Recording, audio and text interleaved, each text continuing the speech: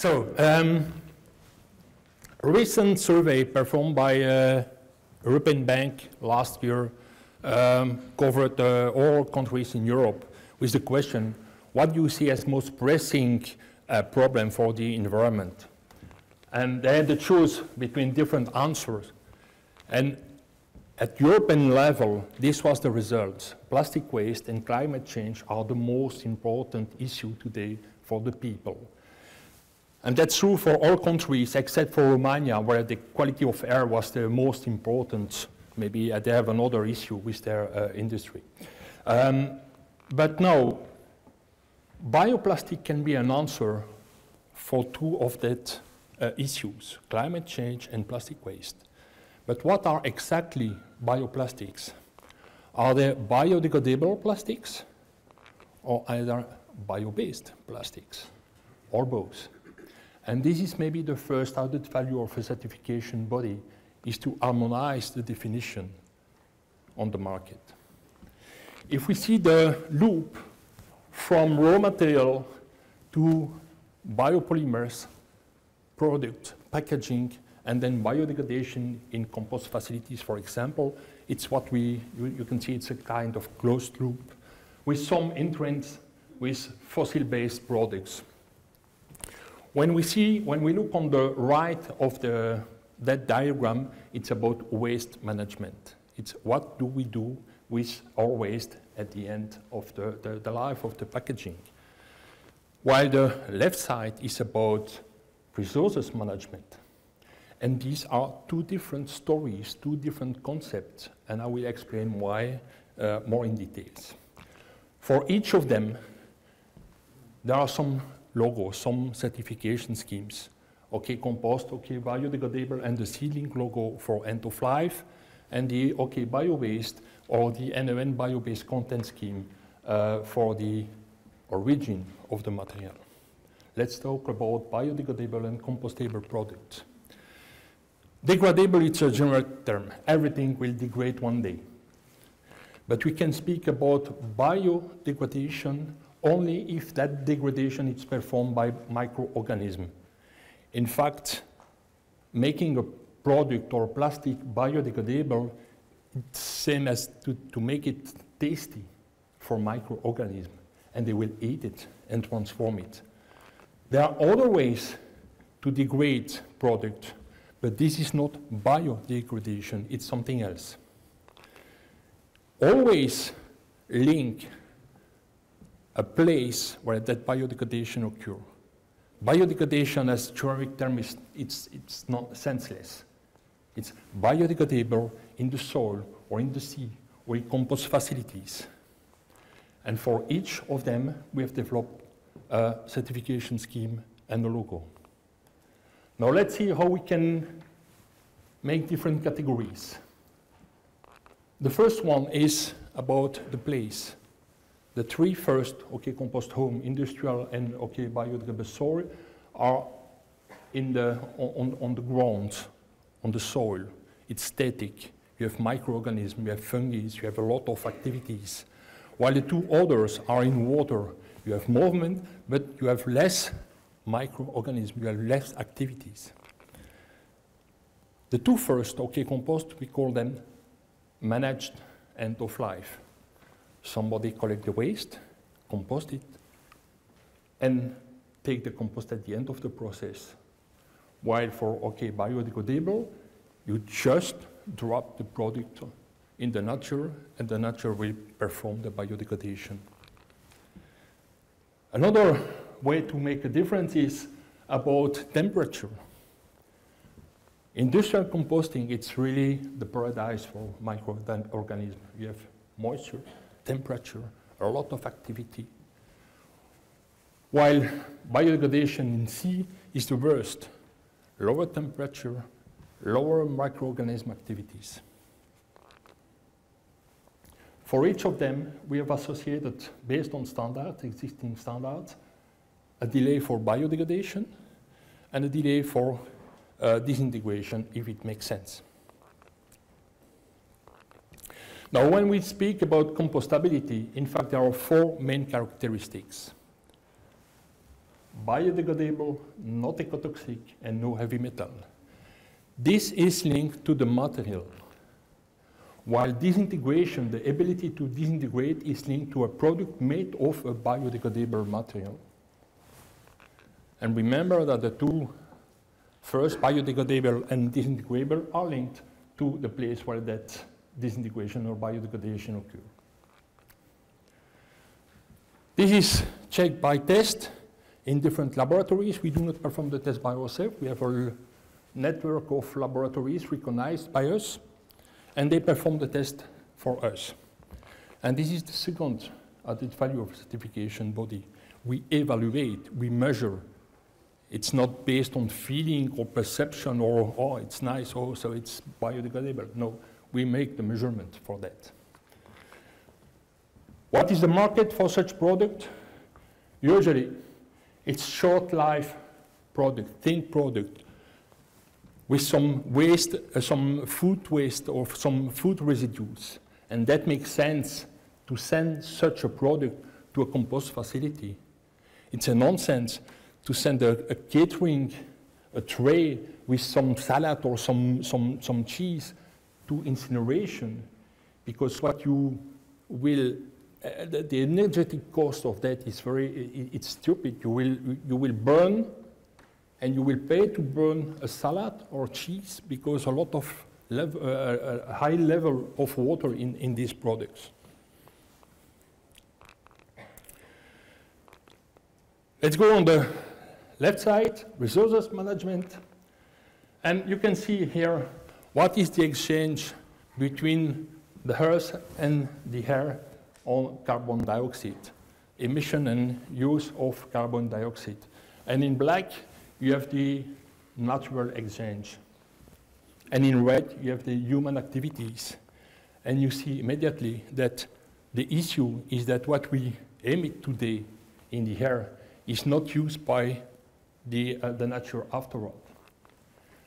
And that's the origin of that diagram published by Al Gore, made famous by Al Gore more than 10 years ago. It's the slow increase of carbon dioxide in the air. Just imagine that tomorrow we stop to use fossil resources and we only use bio-based resources. The curve will not decrease. It will just stabilize. To decrease it, we need to change completely our way of working, our way of consuming. So, biomass needs carbon dioxide to grow. That's photosynthesis.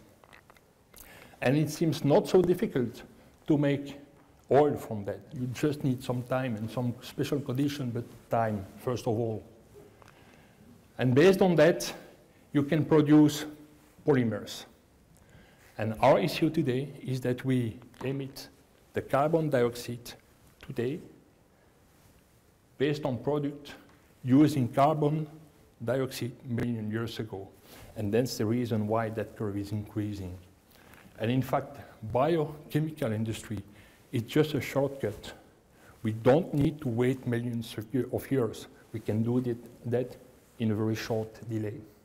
And as a certification body, our question is, how many is coming from the chemical industry, let's say classical chemical industry, and what is coming from the biochemical industry?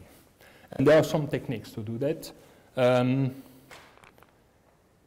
Just imagine a product with two components. One is PLA, 3 grams, for example, and 7 grams of polypropylene. According to your first feeling, what is the bio-based content of such a product? 30%? More? Less? In fact, we can say it's 30%. And there is a standard-based, a European standard explaining how to make the calculation and the measurement. But another way to see that is based on the carbon content. And in PLA, carbon represents 50% of the weight of the product, while in polypropylene, it's about 86%. Means that if you make the calculation, you have only 20% This is what we call the bio-based carbon content. And there is another standard as well for that way to measure. And we use it as certification body because it's much more easy to make the measurement and to make the monitoring of the product on the market afterward. While for the first one, you need to know the complete definition, the complete composition of each component, each constituent of the product. Just imagine a complex product like a car. What is the bio-based content of the car? It's really, really, really difficult and very expensive to measure. And there is some certification scheme for the bio-based carbon content and for the bio-based content. Of course, some industry prefer that one because the level is higher, but that's very, very difficult to measure. For the bio-based carbon content, we have defined minimum level of carbon fraction and bio-based content, and according to the level, we allow 1, 2, 3, or 4 stars, just to make the communication more easier for people, for buyers. These are the tests. Quite complex test, faster than biodegradation, because for biodegradation you need some months here, you need just some days to make the measurements. And these are the products. And the scope is broader. Everything can be bio-based. There is no limit.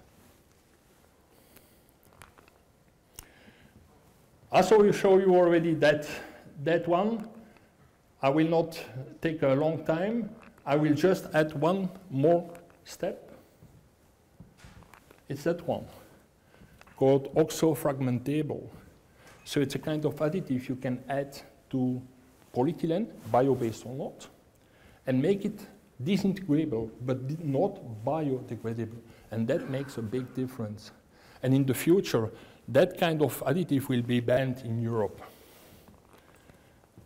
So, bio-based, biodegradable, in blue it's end, or in green it's end.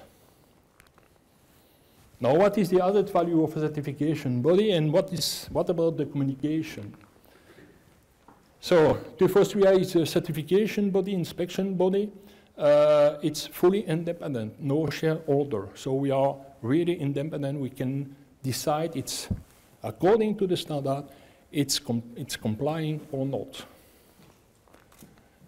If you see the flow chart of, or simple flow chart of an assessment, the first thing is, of course, to make the assessment. Does the product comply, yes or no? If yes, then we will issue a certificate. We will publish some information on our website. Not all, of course, not confidential information, but at least the certificate number, the trade name of the product, the company name, and we will start the monitoring. And I will come later on the monitoring. And that's the third added value of a certification body. Based on a harmonized definition, on measurement, we certify. We certify that the product complies with a standard or with a scheme.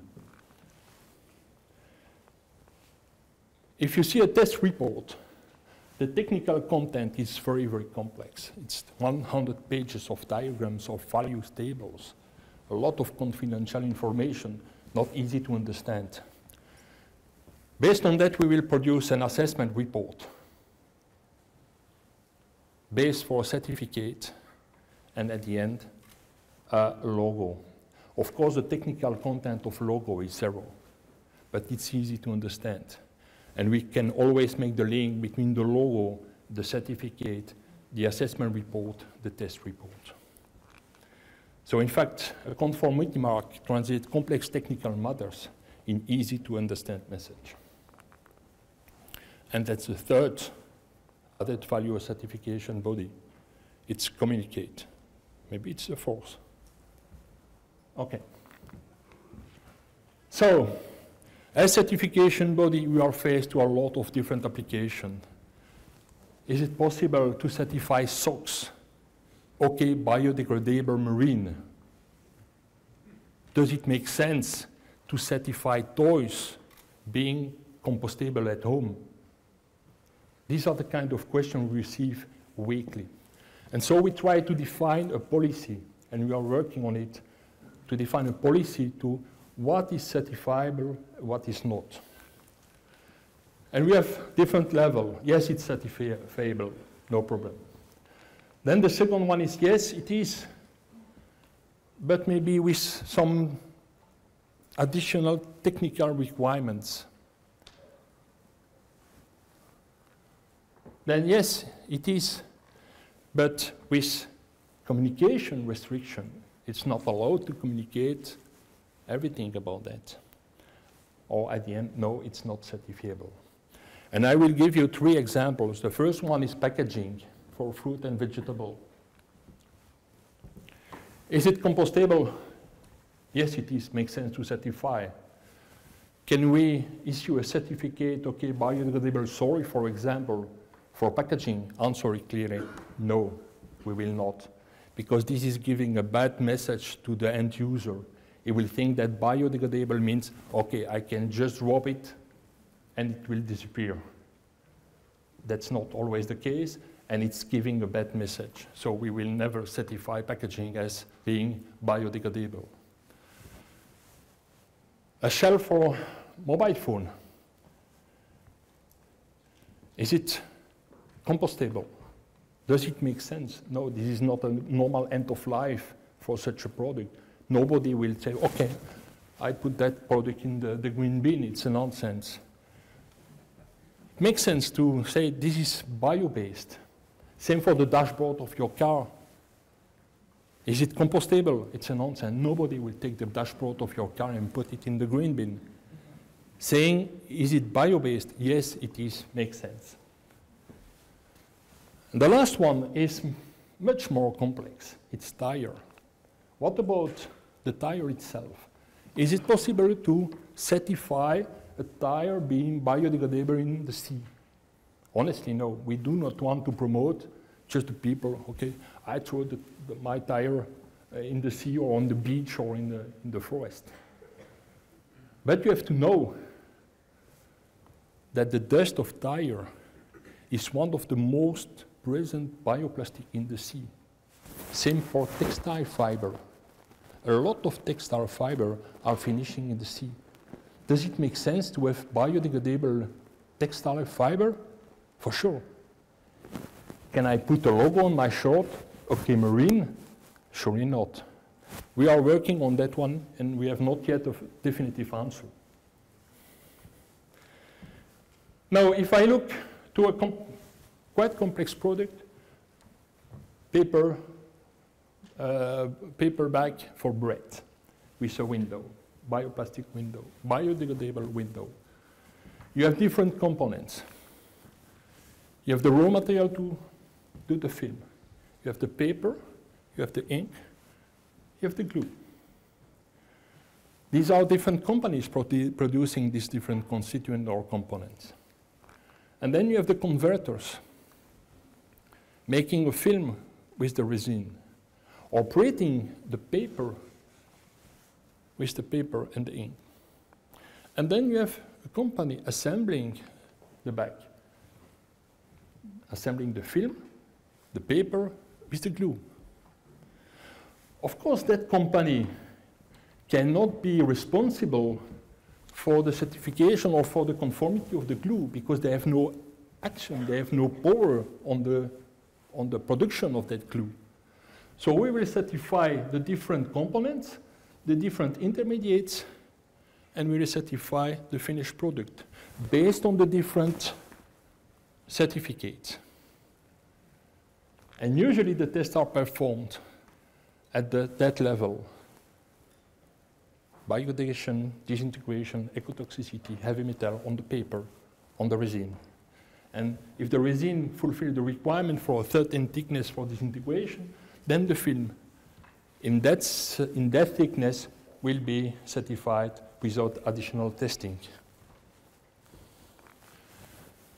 And we will perform the monitoring on the finished product because at the end, what is important is that the finished product finishing in that end-of-life stream is certified and comply with the standard. We will perform the monitoring on that level. And that's the fifth added value of a certification body, is during the life of the certificate, we will perform a monitoring on the market. We will take some samples and check if they are still the same as the certified one. So, if you go home with a few messages, this is the first one. It's not because biodegradable, and bio-based are two different stories, two different concepts. And it's not because you are one that you are automatically the other. Biodegradation and disintegration are always related to a specific environment. It's not because a product is made of certified raw material that the product is automatically certified. We need to perform some assessment for the thickness, for example, for the printings. And a certification body gives some confidence, some value to the statement. So, as usual, education first. And that's why I'm here. I'm here, in fact, for two reasons. To explain what we are doing and to ask you, if you find some samples on the market, just send us to help us, to support us, to perform our monitoring activity. Thank you very much.